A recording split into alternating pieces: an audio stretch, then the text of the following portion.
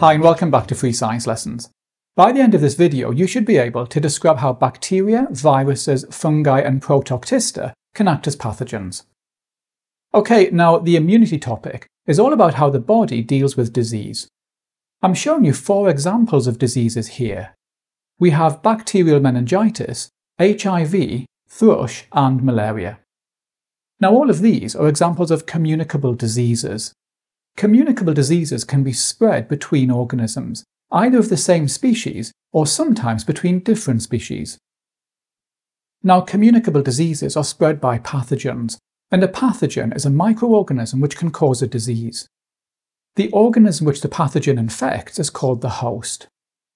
There are 4 main categories of pathogens. These are bacteria, viruses, fungi and proctoctista, which are also called protista. We're going to start by looking at bacteria. Now, bacteria are prokaryotic cells, and we looked at prokaryotic cells in a previous video. Remember that in bacteria, the genetic material is not found in a membrane-bound nucleus. Instead, we find the bacterial chromosome and plasmids in the cytoplasm. Also, bacteria do not have other membrane-bound organelles such as mitochondria.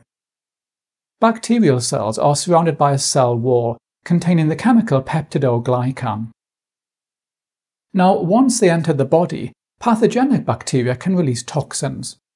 Toxins are chemicals which damage host cells and tissues, leading to the symptoms of the disease. Some bacteria can enter host cells and prevent them from functioning normally, for example the bacteria which cause tuberculosis.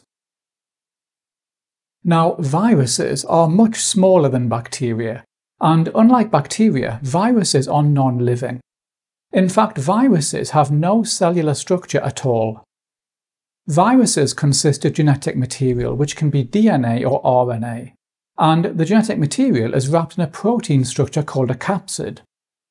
Viruses also have attachment proteins, which allow the virus to attach to host cells. And some viruses also contain a lipid envelope.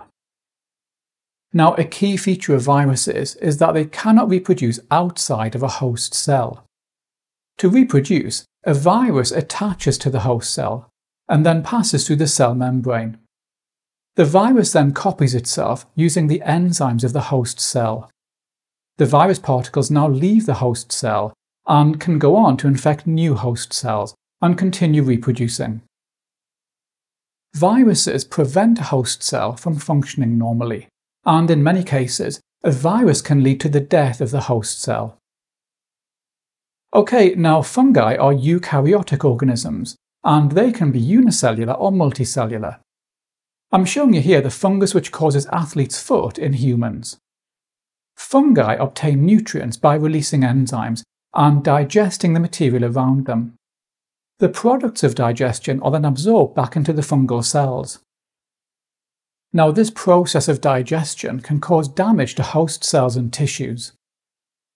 When they reproduce, fungi release a large number of spores, so fungal diseases can spread very widely.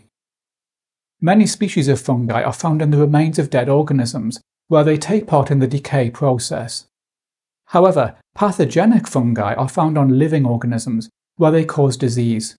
For example, in humans, fungi cause thrush and athlete's foot. Fungi can also cause a range of diseases in plants, including some which are very destructive. By damaging the leaves, fungi can reduce the rate of photosynthesis, and this can severely reduce the yield of plant crops.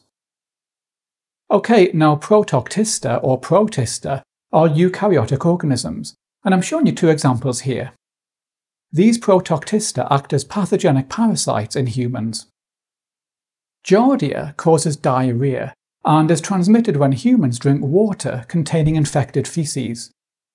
Plasmodium is the pathogen that causes malaria in humans and is transmitted between humans by mosquitoes. And we'll be looking at malaria in a later video. Okay, so hopefully now you can describe the 4 main categories of pathogens.